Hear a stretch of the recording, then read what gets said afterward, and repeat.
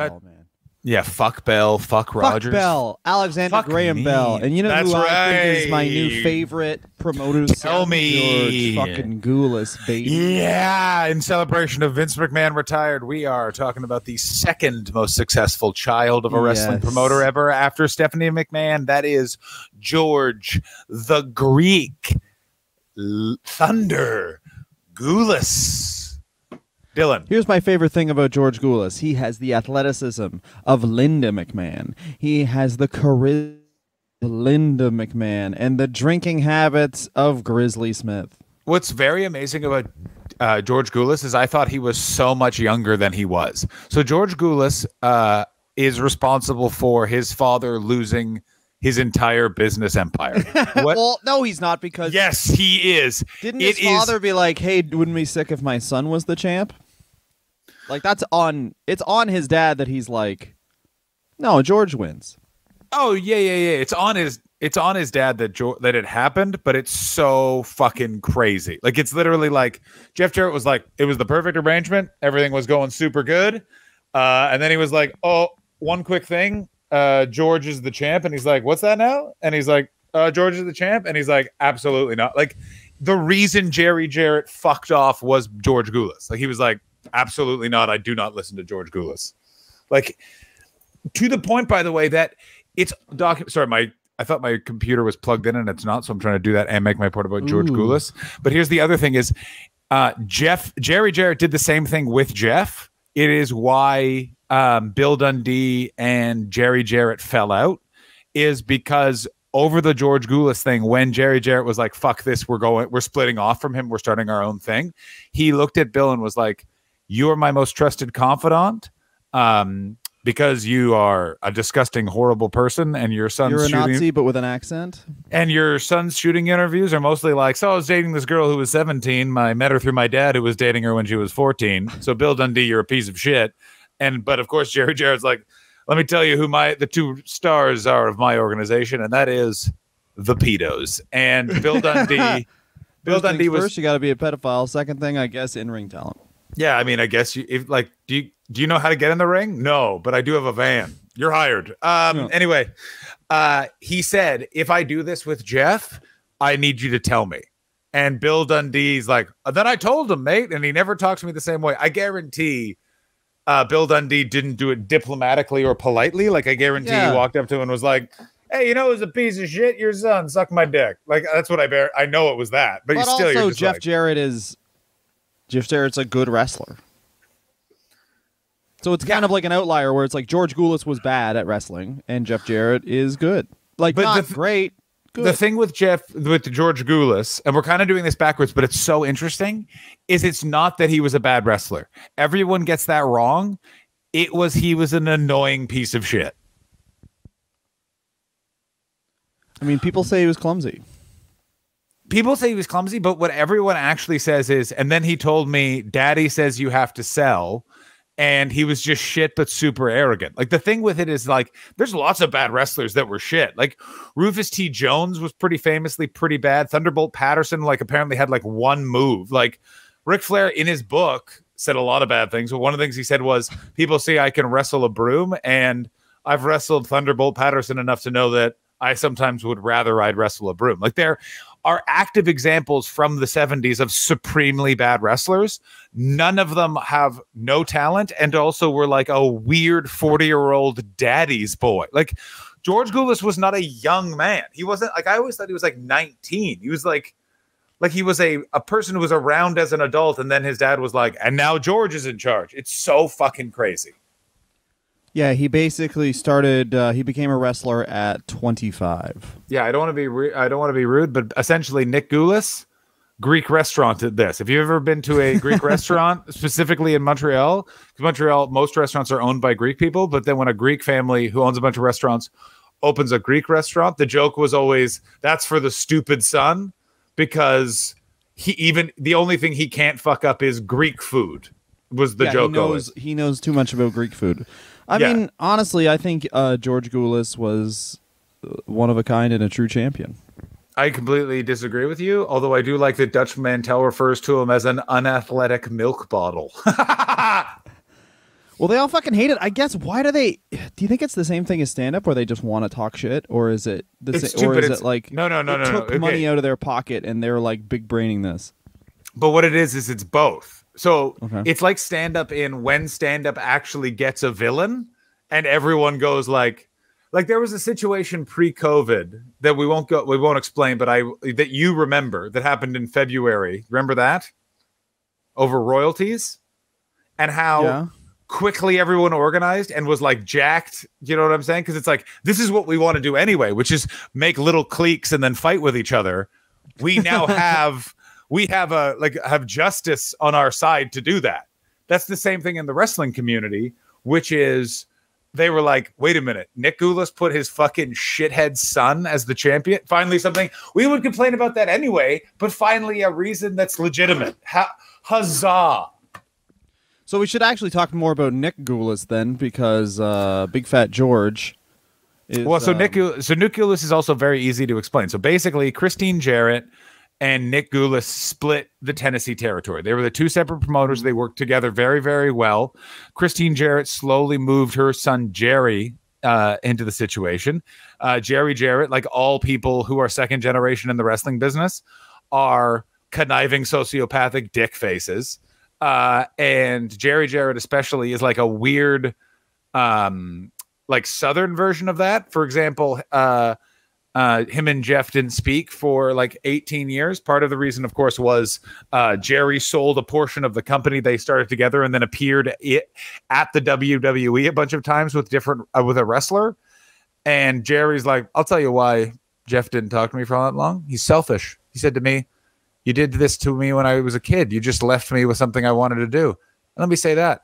Yeah, I left his wife. I left his mother, but I've been married to someone else for almost 40 years. And it's like, yeah, Jerry, that's not the same thing, actually. It's different, but it's just, And then Jerry just hated Nick Gulas from the beginning. And Nick Gulas was just a prominent Greek businessman in Tennessee. He was not really beloved by the wrestlers and kind of a dick because he didn't pay very well. But good God, did he know how to run a territory. Nick Gulas was a wrestler for 6 years. Love it. He's a 6 years. He was tag champs all over the place, and then literally stopped. But what's amazing is there's this weird time in wrestling where that the promoter was like kind of a shitty wrestler dickbag. It's just weird is that era is never covered because it was like 50s, 60s, and then all wrestling, like modern wrestling fans kind of hit the 70s. And they, no one's showing up with a fucking Hackenschmidt t-shirt. You know what I mean? Like we'll go as far as the Sheik. Well, people didn't wear those disgusting shirts. People dressed nice back then. No. Not nice, but like. No, I'm saying now though. What I'm saying is now. Like no one's gone as far back to be like, I need a George Hackenschmidt shirt. You know what I mean? I mean, we should sell one. Why not? Why don't we sell a Yukon Eric shirt also? Oh, fuck! How did Yukon Eric die again? It was brutal. It was sad, yeah, wasn't it? Although, remember when we got that nice email from one of his relatives? Like, thanks so much for talking about my great uncle. And we're like, I mean, I don't think you listened to the episode. We're pretty mean. Yeah, he's fucking. I think he was fucking a loser. Yeah. Something happened. I feel like Daddy his chest says sell. exploded. That's very funny. He actually did. Race reportedly undersold Nick Gulas's punches and chops, prompting. Let's talk about Gulas to yell, Daddy said sell. George's career. So George gets into wrestling, I think, because he wants to, and Nick Gulas just puts him at the top of the card. And bear in mind, this is the mid-70s NWA. Like this is the NWA we all hear about from Jim Cornette. This is Harley Race, drinking and driving and speeding. This is Jack Briscoe and the Funk Brothers legitimately trying to fight while doing a fake thing. This is like the most Cornette wrestling. You know what I'm saying? Which is like, oh, you'd kill your kid just so you could get some heat. Also, George Gulas, if you want to look at pictures of him, he's not in shape at all. And the best thing about him is that even his chest hair is just only in the middle of his chest. He looks like a homeless dog is what he looks like. He looks like a dying homeless dog. Like it's so sad. I agree with Dutch Mantel. He does look like a milk bottle that someone just like kind of freely threw chest hair in the middle of. He just looks like so. Honestly, it's not even. And this is not even an insult. He just looked like someone's dad who works in IT, where you're like, oh, that guy's actually pretty tall. And then you see him at the beach, and you're like, look at this guy's fucking arms. Do you know who he specifically looks like? Do you know what? in like Jack Astor's or Moxie's, there's always the manager who's been there too long. Yeah. That's who he looks like. He's like thin. 36-year-old manager who fucking wants a job in corporate. Oh my God. And he's going to get it. He's got a Honda Civic and he fucking keeps it clean. I get it. I get that you're leaving in a week, Brittany, but that doesn't mean we have to take all day to clean the tables. Seriously, I understand that you're going back to medical school, and in medical school, you don't need to wear flair on your suspenders, but here at Moxie's, you do. There's no flair at Moxie's. Moxie's is... Sorry, Jack Astor's. Sorry. Jack Astor's is that place where it's like, I want to buck your dock. That, yeah. like that. Yeah, exactly. It's cool. It is pretty cool, I gotta say. I like this is the only episode that we've ever started on topic. And we're gonna veer because what's so crazy about Nick and George Gulas is that Nick Gulas does not see the coup d'etat coming. Just so focused on how good it is that his son is the champion. Like, here's what it is Nick Gulas is not, I don't think, an actual wrestling guy, because actual wrestling guys are like scumbag, weird criminals. Nick Gulas is just a entrepreneur, small city businessman, which doesn't ever get talked about, but is one of my favorite types of businessmen, which is he's got a briefcase for sure. He has a lot of understanding about one or two aspects of business, and the rest of it he does not consider important and ignores it to his peril, which he doesn't count. I mean, here's one thing I really like about like at least wrestling promoters back then is that I feel like most of them didn't get into wrestling because like now you get into wrestling because you love it, blah blah blah, and all that bullshit. But like back then it was like, yeah, I tried selling ham tacos. Someone told me that's gross, and then I saw one big strong guy, and I said, what if this guy wins a fake fight against a lumberjack? If I know anything about people that are that have Greek lineage but live in North America, I guarantee how Nick Gulas broke into the wrestling industry is he was driving quite erratically by a gym, saw a muscly guy and was like, this fucking guy thinks he's better than me, pulled over the car, got out, walked into the gym, challenged that guy to a fight. The guy's like, I'm a wrestler. Nick looked around. There was a bunch of beefy guys. And he's like, if I hire all these guys, I therefore have beaten them in a fight technically. And then he started a wrestling company. That's how Nick Gulas started it. Yeah, exactly. Or someone told him they do it, and Nick Gulas very flippantly said he could, and then that guy got mad, but then Nick Gulas actually did it. Yes, that's also a very good guy thing. I'll just go online, and then I'll post some funny stuff, and people will like it. No, they won't. It's not that easy. Oh, Christ, he did it. Yeah. It's easy. You're a fucking loser. You're a dork. I remember when I worked for a Greek family at a restaurant.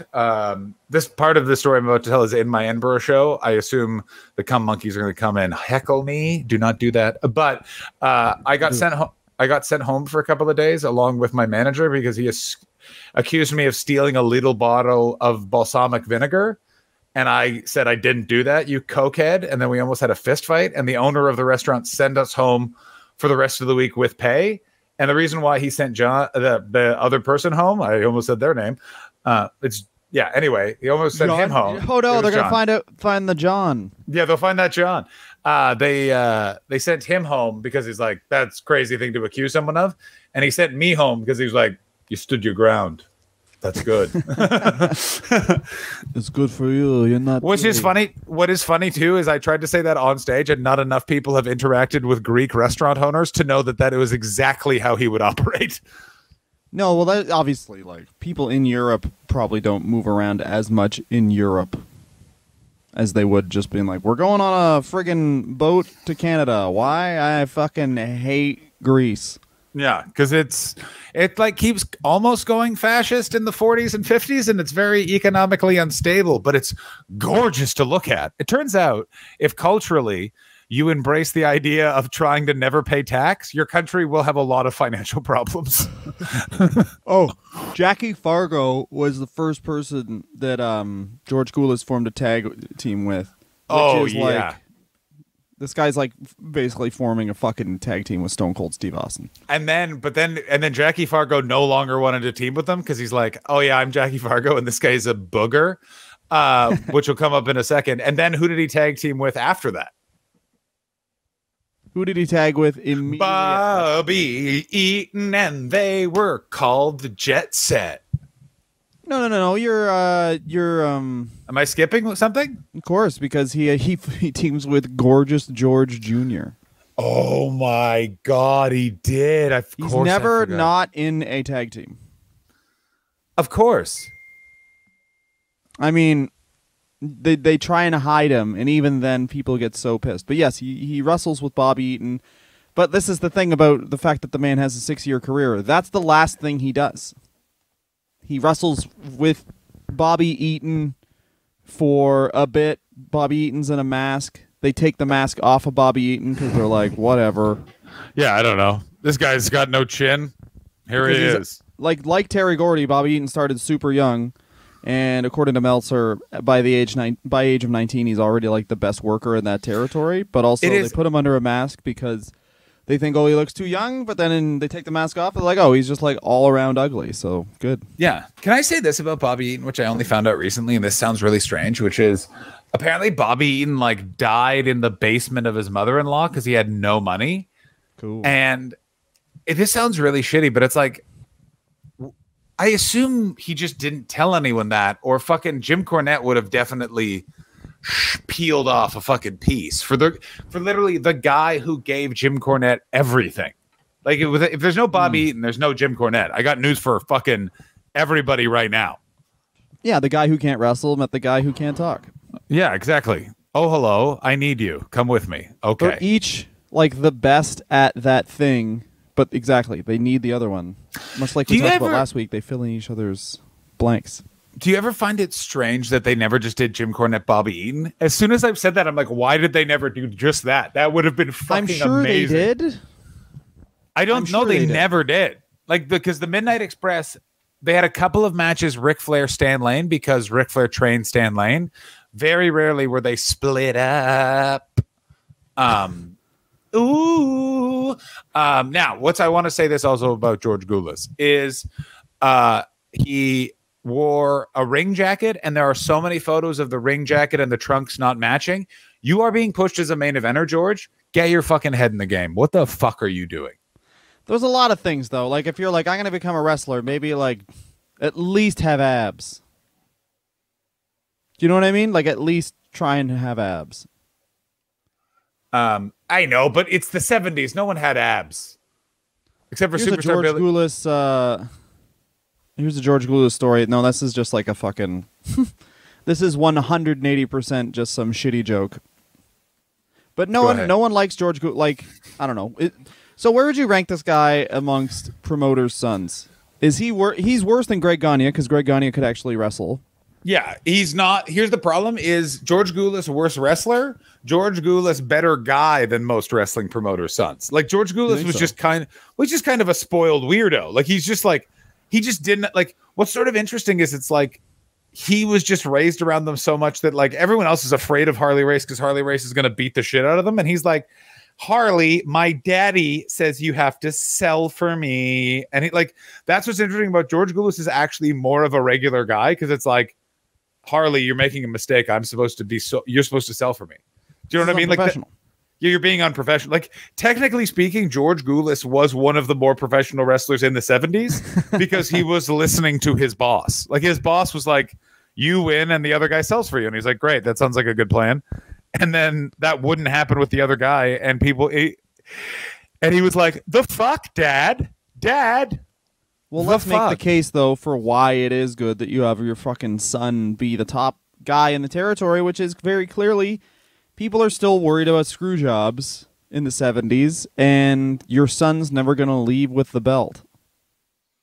Like your son's just gonna have the belt forever. And it's also such security because the other thing is Jerry Jarrett, who is the son of Christine. Nick Gulas, this isn't the partner he started wrestling territories with. It's the son of his partner. And I guarantee Nick Gulas is like, well, I'm planning on screwing Jerry as soon as I possibly can. So I can only assume Jerry's doing the same thing for me. Nick just picked the wrong strategy for that, which was use George as his avatar. Like, it would be like this, Dylan. You have a son. It would be like if the Wrestler Review was a contentious, highly successful business in the South, and your plan was like, I'll just make Felix the third co-host, but you decided to do that like 3 weeks from now. So it would be like, so what do you think about Kenny Omega in New Japan? Blah, blah, blah, blah. It's just like, I just can't work with this guy. You have to work with him. He's the third mic. You know what I mean? Like, I think it would add a lot to the show, John. I mean, I'm not against trying it. I'd be totally honest. We'd really up the cute factor of this program. Oh, yeah. Just talking about how much cum we make with a real baby there. Yeah, exactly. That really adds a lot of danger that not a lot of podcasts have. Exactly. You guys talk about cum by yourselves. We talk about a cum. Well, we could get charged with a lot of stuff. Exactly. At any moment, he could start being able to understand the English language. That is the Russian roulette we are playing. That is the real test. Yeah. Joe Rogan, you have been cucked by the rest of the review. We are now the edge. We are the edge. Joe Rogan's just a guy who's asking questions. One of the questions is, why was Hitler bad? Yeah. That's a question. Why can't Hitler be my friend? Why can't I clone Hitler and hang out with him? Yeah. Why can't I eat Hitler's box? Because the Hitler I want to have has a vagina just as fixed to his thigh. Yeah. Same thing, just a vagina instead. No. He has a penis as well, so he can fuck himself. And so he can make more Hitlers. He has to be able to make more Hitlers. He's a self-creating Hitler. That's pretty sick. He's a self-creating Hitler, of course. That's pretty actually sick. Dylan, did I not tell you that we're just now in a Rick and Morty world? So I think that this is the funny thing about this is I don't think we've done an episode like this in a while. Where it's like I think the closest is Reno from the Natural Born Thrillers, because it's like here's literally the 5 minutes of George Gulas. Gangly man starts as referee. They're like, I'm gonna put him in the ring. I guarantee every wrestler was like, all right, no, they're not. And then they put him in the ring, and then he's like, oh shit. And then I can do this faster. Hey guys, you know the one guy who insists on being the referee when you play pickup basketball? Well, imagine if he was a wrestler and his dad was in control of the company. Welcome to George Gulas. It sucked, and his dad lost his company as a result, which is how does his dad lose the company? Jerry Jarrett fucks off. So Nick is basically what happens is Nick is put in these tag teams, and then he's just constantly trying to make him George. Nick is constantly trying to push George as a main event star. He puts him in matches with fucking Harley Race, and Harley has to go for an hour with this fucking guy. All sorts of stuff like that. Nick Gulas. Also, you know how difficult it is? I want to see if he's the oldest Greek son. If he's the oldest one. Pardon me. I cut you off thinking out loud. You continue, and then I'll get back. It's totally fine. So while that's also happening, Jerry Jarrett and Nick Gulas control different parts of the territory. They promote different buildings, and Jerry Jarrett less and less wanted Nick in his buildings because his buildings were holding the amount of people they needed. So he could continue to make an absolute cunt load of money while Nick's attendance is going down. And so eventually Jerry just went, me and Lawler are leaving. He took the guy, the heir apparent past Jackie Fargo. There's a reason why George was tagging with Jackie Fargo is how you got someone over in Tennessee is Jackie Fargo, I assume, like stopped saying something objectionable to a woman, put on a robe and was like, hey, I know I smell like rye, but this guy's okay. Yeah. Who wants classic wrestling where like what they tried to do with The Rock and Roman Reigns, where The Rock was like, he's good, cheer for him now. And everyone was like, no, this isn't the 60s. Yeah, exactly. I mean, there's nothing better in the world than seeing The Rock's face when people are booing him in Philadelphia at the Royal Rumble, and he's like, what's this noise? Like, what the fuck are you doing this for? He just, what the fuck? Fuck you. So it's even better, guys. We have something great. All right. So I am married into a part Greek family. The only thing more powerful than having an oldest son that's Greek is that George Gulas was the only son. Oh, no. Yeah, no, Which means he expected to walk into every room and the prettiest woman would be like, I am here with my husband, but I am more here to serve you. I understand that I can't be your cum toilet, but if I could be your piss toilet, I'd love it. Mm-hmm. And then just opens their mouth and be like, I know cum is not deserving, but piss I will take. Greek dudes are fucked.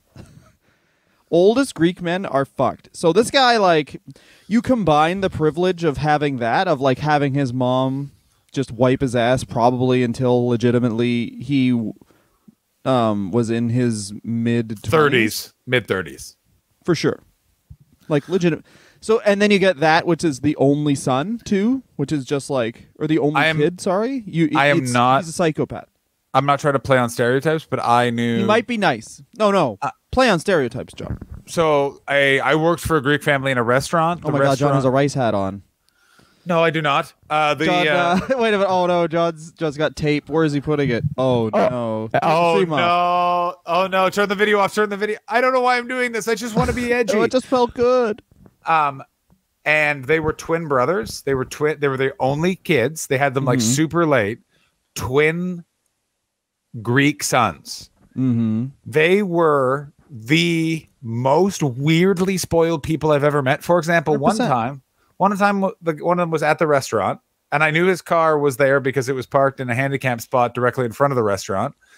And he got his mom to drive 45 minutes from where she lived to go pick up his girlfriend and then drop her off at the restaurant. Yeah. One of the most wild things I've ever seen. And I've been, oh yeah, like there was a guy who I worked at as the janitor with, who like.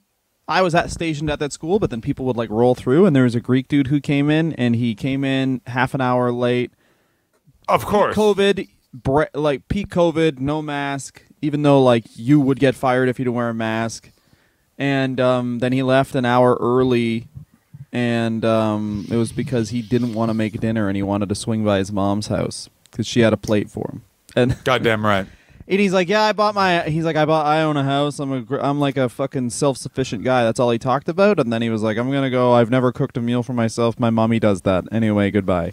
Of course. It's also like George Gulas is also crazy because it's honestly, the other thing about that dude is that dude that I just told you about, if you plucked him out as he is and put him into the 1970s, he would have been a top draw as a heel. That is like the talent to find a Greek guy without any personality is fascinating. Every single That's an Greek amazing guy, point. That's such an amazing point. Every single Greek guy is custom made. Like MJF just hung out with a Greek guy and wrote down everything he did for a year, and now he has that character. The twin brothers I'm talking about would be the biggest heels in the NWO. Would be, of course. We would all forget what the NWO is because one of them be like, "Hey, I just want to let you know I'm not wrestling tonight, but we're listening to this song I just fucking found out about," 100%. And then it's song 2 by Blur. And it's like, everyone knows this song, man. And he's like, you've never heard it the way I found it, though. Yeah. No, and then, like, what was it? My wife went to school with these guys who would go, this one guy who would go, Striftos, the real deal, just for no reason in the middle of the hallway. Scream it. Like, that's amazing. That's a Vince McMahon ready catchphrase. Let me say actually this right works. Now. Nick Gulas should have come out and be like, first of all, this is fake, but if it was real, I'd beat the shit out of Harley Race. What? Yeah. What? You took the last name after the thing you don't like? Ha ha ha. Anyway, cock measuring contest. Oops, don't need to take it out. Just look at the bulge. All right, my finishing move is your bitch gets too near my dick. She splooches. Anyway, goodbye. You're missing one aspect. And then Paul Heyman saw that, was like, this is the crazy. Oh my God. I just need a bunch of Greek guys in a closed arena. What? The only thing is then there is some sort of judgment over your business or what you're eating. And I'll tell you why I'm better than you. I don't have any fucking sandwiches with butter in them. Mayonnaise only in my sandwiches. What the fuck's wrong with you? Just like, wait, what? Like, I don't know. No, he'd be like, he'd try something. He would do Bash and Booger's gimmick where it's like you take the food from the crowd, but he'd be like, undercooked. Yeah. Find who made that. Shame them. Yeah, my cousin makes better French fries with this with his fucking ass. Like, just think you're like, what? Biggest heel in the territory for 6 months, biggest babyface they've ever had for the rest, and anyone who comes into Tennessee would be like, why is this guy a good guy? They're like, just watch him for 6 months. Also, no one has yet to explain to me what the fuck a man in his 30s is doing saying daddy and him not being in some sort of sexual scenario. Like, if you're above the age of 30, that's your dad. You're not. I don't believe that he said dad. I do believe he said daddy. I think he said you have to sell, and then they added daddy. No, because it's more like Dutch Mantel. These are wrestlers. That's right. Is like when we talked about the steroid trial. No, shut up. I'm not talking about any wrestler. You shut up. I will not shut up. Ooh, okay. That's something a Greek guy would say. That's right. I believe in democracy. That's why I'm Greek. You're Roman. You believe in... Your mic looks more like a dick than mine. You're gayer than me. That'd be one of his catchphrases. That certainly was. By the way, that is... Give him the longer mic. I got something to say. Bear in mind... Also, where'd you get that accent? I have no idea. Yeah, my mother. Anyway, the manager of that restaurant that was owned by the two Greek brothers, he would text me for years afterwards and go, "I want you to know I don't think you're a comedian. I've never seen you do comedy." And I remember saying, "You don't come to a comedy club," and he goes, "I'm aware of what happens in them." That's good. Which stuff. is See, that's Greek. That's so Greek. Nick Gulas found the one Greek guy who's not as fun as that. Which is so not. Do you understand? Dylan's brother-in-law would be in charge of AEW in 45 minutes. He would be on television. He'd be in a deck chair, literally just like, yeah, he was talking to this guy backstage, Eddie Kingston. He challenged me to a shitting contest. I had 3 logs. They were 5 feet each. That guy doesn't know how to shit. He would nullify Eddie Kingston because my brother-in-law does look like if Eddie Kingston worked out, but also Eddie Kingston would talk about like his heart and soul thing, and then he'd be like, "Oh, sorry, couldn't hear that. You were gargling on my balls, bro." Yeah. And then everyone would be like, "He wins." Yeah. I can't believe Eddie Kingston has been defeated during this promo. Can that happen? All you need to do is, honestly, if I wanted to start a wrestling company, I would hang out at a construction site for 4 days, and then I'd just be like, this guy says the most weird shit, and he genuinely believes he could win every single fight. So we're hiring the guy who willfully believes he could beat up the heavyweight champion in the UFC and boxing at the same time with an actual wrestling move. What else I want to say? Oh, yes. All right. Now, here's another thing. Well, I like that we're just talking about Greek guys now. Well, because here's the thing with this is George's career is. Can I finish this, please? No. Go George. Ahead. Go ahead. There's a dude who's like friends with, he's in my circle out here. Not a comedian, older Greek guy. He's my age. So he's 36 years old. Last year, this guy was going to play in the OHL, but then his parents said he couldn't. Massive man. Just decided he's going to be a lawyer. 35. I'm going to be a lawyer. First thing about the law, you can't, if my guy is guilty, fuck you. Also, is he actually can I go to the side with the judge here? Can I have a minute with the judge? Yes, we have a recess. What do you want to say? Do you have a guy? Because mine's not texting back. I need some chotch, and I need it now, dog. Someone you and I both know in COVID said the following thing to me. Not a Greek guy, but well, then why didn't you just lie and say it was? They don't fucking know. It was slightly more erratic Italian man. Said to me, "I'm going to be a lawyer. Don't need to go to law school because you can just take the test for the bar without going to law school in California." Oh, we can say who this is. Mark DeBonis. It's Mark DeBonis. Comedian Mark DeBonis. Look up his stuff. I think he won $25,000 in the Great Canadian Laugh Off. And started a janitorial company that was very bad. Yeah, it was. He didn't have me. That's why. It was our friend Garrett just cleaned comedy bar. It wasn't as much of a janitorial. Did a terrible job. Of course, it's Garrett. Garrett rules. Garrett's not a the best. Garrett runs a comedy club now somehow. God bless Garrett Jameson. Second comedy club he's ever run.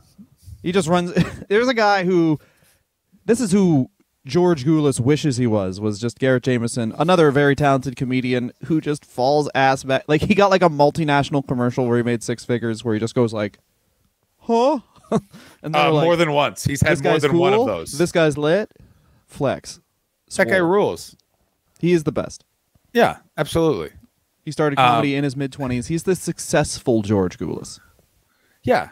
Was in a sketch troupe that was very extreme. I watched him drink nail polish remover. Oh, yeah. No, that sketch troupe was great. They had a great sketch about, oh, my God. Another talented comedian, Bryn Potty, wrote a sketch about the first draft of songs in the 50s. So you know how oh my God, I remember this sketch. They scaled everything down where it was like there was one big bopper song where it's like you're just 13, you're beautiful and fine. Mr. Bopper, we're gonna have to up that age a bit. I'll go as high as 15. God damn it, we've been through this. Which is like another thing is if you look at songs from even the 70s, every Van Morrison is fine. She's ooh, my brown-eyed girl who was 12. Well, she was 12, and that makes me feel good when they are before 13. One of the greatest sketches ever, counting SNL, counting everything, was when, and I love Bryn Potty. I love Bryn Potty so much. Bryn Potty is one of the best comedians at pointing out exactly what is going on, like with a joke. Subversive. and funnily attacking that joke, which was the Boom had a wildly popular two characters called like Rick and Chuck that were Yes. private school kids that rapped about extremely violent, fucked up shit. Yes. And Bryn then made them be in a sketch where he was Elton John, like it was Eminem's appearance in Stan. Yeah. And they would rap violence. And I don't know how he got them to agree with this because it was so mean. Is he would then piece by piece take apart how what they were doing wasn't very funny and was very easy, actually. And then they had to rap again. And it was the most like I couldn't. And everyone just laughed at the surface of it. I was like, this is one of the most amazing, like layered, like the sketch worked so well so no one detected it, and then on top of it was a kind of a just like this, I don't like that we're doing this, but I'm a part of this. And the fact that like they were, I loved it so much. Oh my god. Oh yeah. Oh fuck. Anyway, everyone, I just want to say this. If you're running a wrestling company right now, here's something I wanted to talk about on a chat, but we'll do it right now. I think that it's now is a really good time. Fantasy booking, I think, has been dead for 22 years. Very good point. It obviously peaked during the invasion, so we'll say 21, because everyone was like, this is the worst way you could have done this. I would like to do this. So this will be Nick Gulas / how would you restart WWE? And let's say this. We're recording this a week in advance. So I'm sure, not even like almost like 2 weeks in advance. So I'm sure that by now something insane has happened and they'll make this conversation null and void. But Vince McMahon, as of this recording, has quote unquote retired. He didn't show up on TV. They didn't, and someone else pointed this out on another show, but they didn't have like a month of parades because he's retired. So I feel like he's coming back. But how would you redo WWE now? Like, what would you like? Just what general direction would you say? And not like specific wrestlers, even though I'll probably talk about specific wrestlers, but like what general way would you take WWE? It's very simple, now? And it's also a solve that I would have given to Nick Gulas, which is don't not listen to your audience and give them a bunch of what they want, but also let's start building for the future in terms of having a bunch of different guys and get back to the circus mentality of wrestling. I think wrestling is at its best always when there is a variety of things you want to see. I always like it when the main event picture is always portrayed like it is a big fight atmosphere. It is this fucking guy, can he beat the shit out of this guy? Only one way to tell.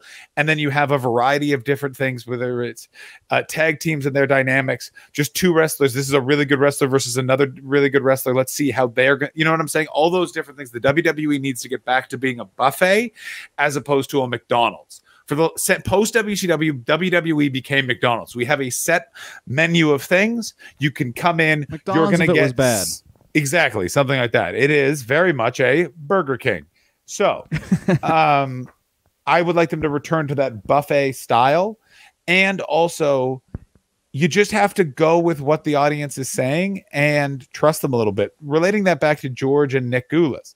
George Gulas was not accepted as a wrestler. If Nick Gulas was smart, he would have turned him into a Jim Cornette-esque manager. Literally just, George, go out there and say, my daddy owns this company. You will respect me, Harley. Like literally just say that in your shit-eating weird way. Go and be yelled at by Jim Cornette and then just be like, my dad will have you fired. And Southern fans will go fucking say, my daddy will fire you, and they will go fucking nuts. That's how you could have saved Nick Gulas' company. And the WWE needs to do a similar thing, which was also use what you have. Understand what you've got. Get rid of Brock Lesnar and start building 8 new Lesnars. I mean, this is the thing about that, though. It's like George Gulas. I mean, I'm trying to find a George Gulas promo. I just don't think he had the promo skills to be a wrestler. He had none of the things that make up being a good wrestler at all. And yet that hasn't stopped so many other He wrestlers. That's the tried even to become crazier a part. promoter still, because I'm looking at a promo right now from Oh, November of '84 that he he came didn't back. fucking he tried to be a promoter a variety of different times because there were still people that were loyal to him and his dad, like Tojo Yamamoto. Is that Yes, who he started a restaurant. the with. restaurant with? Yes. Greek and Oriental cuisine. Oh no. That ended. I like, also think that by the way, what a two tastes that do not complement each other. Here's some friggin' chicken balls covered in tzatziki. Actually, that'd be okay. that sounds pretty all right. Let me say this was also important about George Gulas is George Gulas also big problem was he pissed off a bunch of guys who went on to start podcasts. So George Gulas's territory at the time was Jim Cornette, Dutch Mantel. Everyone's interested. He pissed in off Harley all the Race. talkers. Yeah, he pissed off all the fucking Gertie gossips. It's like it's a real mistake to piss off me or Dylan because we are gossipy Gerties. Unfortunately, only with each other, so it doesn't go far. But this is the other. Well, it's like, but back then, exactly. Like if you piss someone off and then they're in the next town immediately. So it's like, and this sounds obvious, but communication wasn't the easiest back then. So like, all anyone had heard of George Gulas was he's a fucking piece of shit, when in reality, maybe most of the blame is on his dad just being like, everyone else has a champion that's their son, now my champion is my son. And the only thing he does, which is insane, within the span of 6 years, he wins the tag titles 12 times in that territory. So twice a year, he's winning the tag titles. Wow. Yeah, man.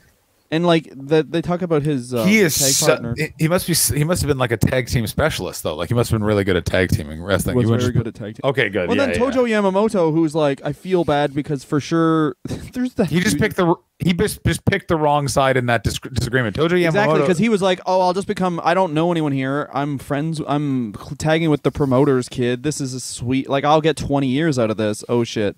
Yeah. Whoop. Pick the wrong side. Yeah, and it's also that thing of crazy.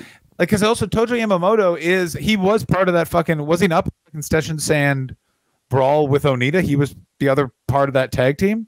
Like he is historically a very important figure that should be remembered more than he is, but because history is this weird thing of like that split created the Tennessee that we all know about. So George Gulas, which was the foundation of what Jerry Jarrett created, is never discussed in the same way. Well, this is probably a hint is that if you're tagging with George Gulas, then you are a very trusted employee of the territory because you get 3 times he's the champ with Bobby Eaton, 3 times with Jackie Fargo, Gorgeous George Jr., Ken Lucas, Rocky Brewer, and Tojo Yamamoto. So whoa. He tagged with Rocky Brewer? Yeah. The Rock. Wow. The original Rock. The original Rock, and honestly, he he does not have a Wikipedia either, Rocky Brewer. Wow. That's probably That's not in wrestling. If you're a wrestler that doesn't have a Wikipedia, like either you took yours down because you're hiding from your ex-wife, or people were like, who? No. Yeah, and this is just one part of Jerry Jarrett's like weird career where he just sucks up. Like and this is the thing where it's like people talk about when Vince killed the territories. It's like they were all trying to kill each other constantly. Yeah. Like, No. Vince McMahon raped people and helped people get away with murder. You don't need to also add where it's like, when people try and lop on a bunch of shit where it's like R. Kelly's a pedophile and he's not. And he has bad he didn't grammar. write his songs. It's Yeah. like, well, don't even mention that. Like, Yeah, it who doesn't cares matter. about that if the first thing you said is a pedophile? You don't need the second thing. Well, it's also this thing of like no one talks about the fact that they'll be like, well, if Bill Watts had done it, we all would have been protected. I'm like, no, you would. You're all lucky it wasn't Bill Watts because I got news for you. Wrestling would have blown up in 5 years because Bill Watts would not have fired pedo Grizzly Smith, who was essentially his vice president. Like you have to understand, like, oh yeah, Vince McMahon knew how to cover up a crime. Like it took them 50 years to get him on something, and it was only because he was preparing to sell the company for billions. Yeah, he was a grabby guy. And so another thing that was pointed out by multiple people, but like I guarantee Vince McMahon doesn't even think what he did was bad at all. No. 100%. There's no way he does. There's no way he thinks But building The on my reason, question, and that I also asked again, you- the reason why he was forced out so quickly is if and when we get the information from that investigation, is more than likely going to point that he took the money, and if he is still involved, which means they lose the company completely. So it can't. The only reason he's not there is because he couldn't fathom the stock price going down, because it'd be out of the hands of the McMahon, and the street would panic briefly. Well, yes. Well, as of this, once again, as of this recording, he has still like 80% of the controlling power in shares. So it's like whatever Vince McMahon thinks should happen will happen, and like you said on the original. But again, he doesn't have that power in the same way. I know that like he still has all those stock, but if like him as CEO, if that investigation points to that, like he can have all the stock in the world, they will remove him and he has to cooperate because he doesn't want that company to just be lost to him forever. Do you know what I'm saying? Yeah, of course. But I'm just saying that, like you said in the original stream, he's retired, quote unquote, for 6 months. Yeah. Like there's no way that if he actually retired, like as of this recording, once again, but like Stephanie McMahon led one weird chant, and that's it so far. But like it'd be like, you know what I mean? They'd like change the name of every arena they perform in would now be the Vince McMahon Center for a full year. Yeah. Again, I know that everyone. I actually do not think if this is actually serious and they found something which would cause him to retire, he's not coming back, because if he comes back, then they are at risk of having the stockholders remove the family from the company. Like it's bigger than he made an ego error by using company money. By doing that, they can remove him completely. So it's not, even if he has all the controlling interest ever, it undoes that if he has used company money. That's the only thing in corporate America you can't do. As proven by all the other fucked up shit people do, this is what they had to get him out of. It's like that thing of like, yeah, sorry. Go ahead. Let's say worries. this about just to wrap this up, though, George Gulas, it was 3 years before Jerry Jarrett split and formed the CWA. And he specifically was more and more upset about the draw being affected in Louisville, both according to Jerry Jarrett and Jim Cornette, and did not want George wrestling in Louisville because Louisville obviously was just a fucking moneymaker, apparently. Mm-hmm. Because it was on it was part of their loop. It's that interesting thing of like, it felt very much like stand-up of like, well, we can't book that guy because I need to keep that one gig on this loop and he will bomb at that loop. You know what I'm saying? Like, it's that very interesting promoter mentality, which is gone right now, but it needs to come back a couple, like, just like, it's one of those things where it's like, all of the things that we used to hate you see the purpose of after a little while where you're like, oh, that's why certain acts only work in certain places. Yeah, according to Just Mantel, George Gulas is the worst worker he ever saw.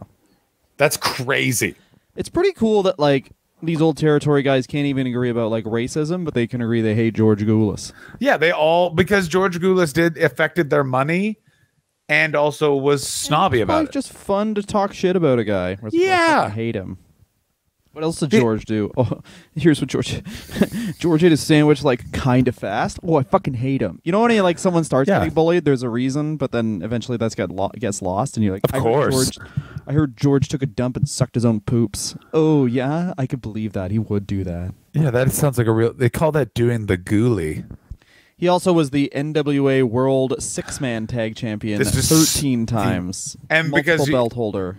You all are aware that Nick Gulas was famous for what he kept in his desk? Jizz.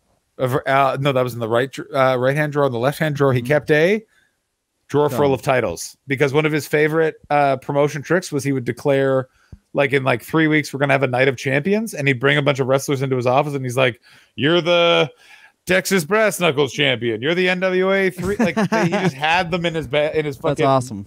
Desk, and just like, there you go. Like, so it's one of those things where it's like, how did George get that belt? And it's like, how he got everything else is his dad brought him into his office and gave it to him 13 times. The NWA World 6-Man Tag Team Champions. Exactly. Which, I mean, I want to see if there's actually a lineage before this. No. Yes, there was. Oh no! All right, so there was, because Roy McClarty, Pat O'Connor, and Yukon Eric won the original. Oh my titles. God! Okay. And then 19 years later, it was revived for, as you said, Greek Championship Wrestling in Tennessee. Yeah, it was. It was revived for Brawl Championship Wrestling. Yeah, and then it took 3 years on, and then Yeah, and then they revived them for the NWA for a couple years. Back when the NWA, which is something that AEW had, every single match had a title. 6-man tag team titles, USA tag team titles, television title, US title. We're having New Japan come over. Now their titles are in here, just like so much fucking shit. I mean, what's so crazy about AEW is it went from like, we got 3 championships. What's that? We got 9. What? Why? I don't know. Tony bought Ring of Honor and we're just doing that now. Shut up. Yeah. Fuck you. The toughest guy with a toe ring title. He's get a belt, not just a toe ring. All right, John, let's wrap it up. Before we do, here's what I think WWE should do. I think they should get new people in the main event, and I don't mean people they already are in the company. I'm talking about, like, sign guys who, for some reason or another, have just never been in your company. I think the number one guy they could sign is, like, Nick Aldis. I don't understand why he's never been in WWF. Like, it's a very good question. Yeah, and promos, big, wrestle, okay. Who needs it? I mean, everyone's good at wrestling now. You I'm need gonna guys say- who can do promos. Nick Aldis is a great shout. I would also think that there is a very slim, but they could use the fuck out of not Zack Ryder. But if they brought fucking Matt Cardona back in as he has become on the indies, yum, yum, yum. Here is what I say the WWE does. Speaking of nepotism, is Cody Rhodes' quest for the belt. Oh, yes, that's definitely happening. I want no on-screen authority figures. I just want a cavalcade of wrestlers who are here to stop him. Oh, that's good, yeah. And then also, just like, I want a fucking authority figure. This will get me hard. With just an old man. I want Jack Tunney back. I want another Jack Tunney. Yes, as do You I. know who would be a dope authority figure, actually? Go ahead. Tweets himself, Gerald Briscoe. Just Gerald Briscoe my at God. a desk being like, Cody Hello. Rhodes' actions have resulted in a suspension. Cody Rhodes will be like, am I going to stop watching this? This is putting me to sleep. No, I'm not. This man exudes authority. John, what's the best thing about George Gulas? At restaurant, he opened with Tojo Yamamoto. Worst thing about it was how bullied he was by all the other wrestlers for being bad at something. I think the best thing about George Gulas is that he got Jerry Jarrett and Jerry Lawler out of the cities that the Gulas family ran in, saving the trauma of so many people. That's a very good point, Dylan. Yes, and the worst thing, wrestling, because he didn't have a wrestling move. He was the exact opposite of Roman Reigns. He's just all the things you wouldn't want in a professional. Yeah, that's a very good point. It's so except for funny. height, actually. He's Yeah, tall. but here's the thing: the height in this situation was against him. He looked like just Gilbert. He like Greek Gilbert. Yeah, as Dutch Fan tells that he looked like a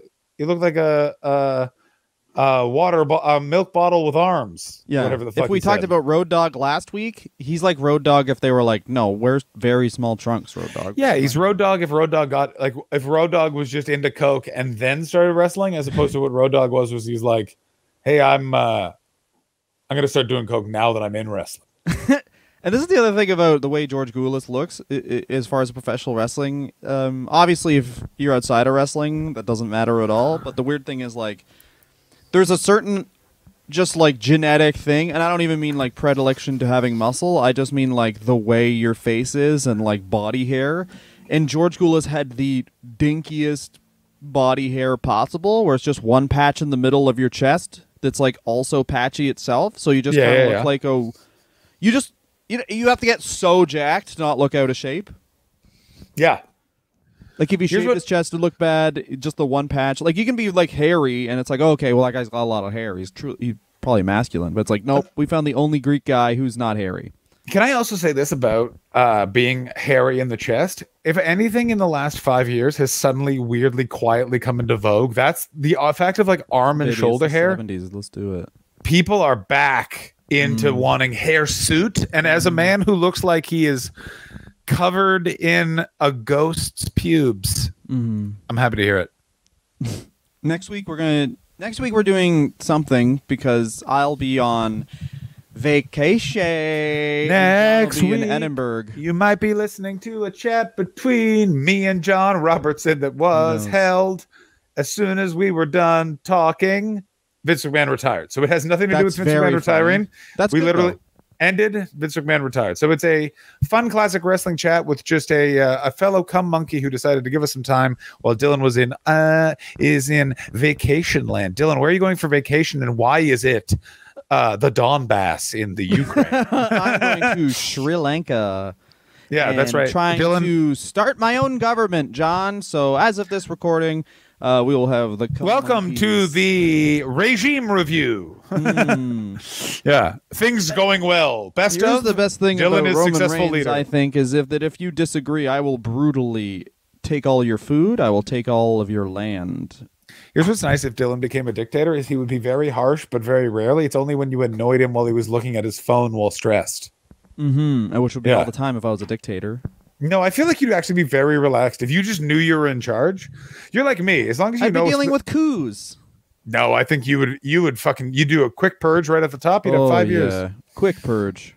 Quick purge. All I think is, and you guys can take this to the bank, you kill one child on air. That's it. Everyone's fine with you. It's really weird how many times you've brought this point up on the show. I got to tell you. Like, I talk about it quite a lot, and also I talk about it in my personal life, and also it's the last thing I think about and the first thing I think about when I wake up. I mean, what I like about working with you is you're a consistent broadcaster. I'm a consistent broadcaster. I'm a manly man. All right, I gotta go. Thank you guys so much for listening. Patreon.com/wrestler review. And at the John Hastings, at Dylan Gott for all our information about shows. Go to John's show in Edinburgh. Go to Colt Cabana and John Hastings suck each other off while they watch wrestling or whatever. We just want to take one last opportunity to thank everyone who prescribes to our Patreon. It really, really helps us pay. Prescribes. Either way, do whatever the fuck you want. It's a prescription for our Patreon. Patreon, please. Yeah. You need a laugh. Why don't you talk to these two old jackers? You need a giggle. Yeah. You need these. Have you ever seen two people whose weight fluctuate while they lose their hair slowly? I've never seen them talk about wrestling before. But thank you so much, everyone who does give money to the Patreon. It actually does really, really help both Dylan and I. And if you've ever thought about contributing to the Patreon, fucking do it, you cheap fuck. Everyone suck our dick. See you in hell, Dylan. Fuck you. Bye-bye. All right.